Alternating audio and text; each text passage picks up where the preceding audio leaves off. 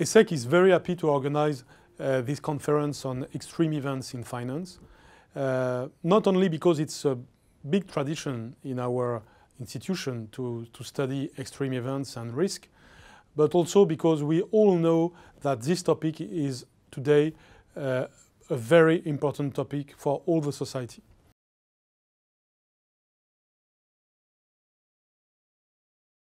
It's not only a topic in finance, it's a topic for other sciences, for economy, of course, for marketing, for statistics, for mathematics.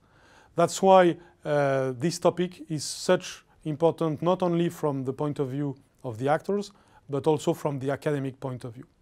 It is typically the kind of topic that we have to address with different competences, coming from different disciplines, and sharing views between professors and people coming from the economy and the different fields concerned by the question of extreme events.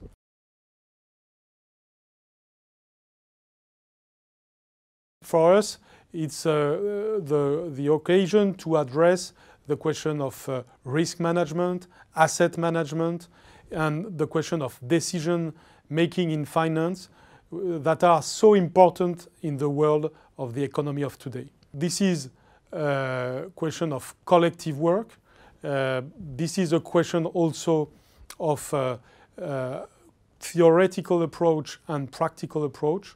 We are also happy to link those questions to other questions of the society, because behind the question of extreme events in finance, we have the questions of the society in general. How do we do to have a better predictability in the future?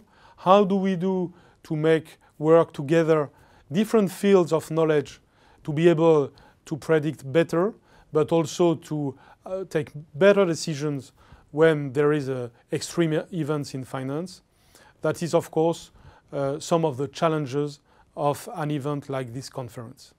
Thank you very much.